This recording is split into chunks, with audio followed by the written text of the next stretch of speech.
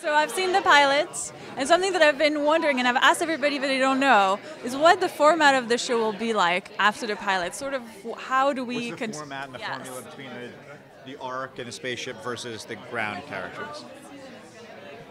Formatted in terms... The pilot, I get the question. The pilot is a good question. The pilot is a good template for what we're going to do. The two worlds are going to coexist. They're both going to be big, strong elements in the show, obviously. And we'll tell stories on both that are related thematically, emotionally, and every other way. It's important that it lives in both of those worlds. So, and that'll continue until we decide the arc needs to blow up, which could happen way down the road. Or not. That's a good idea.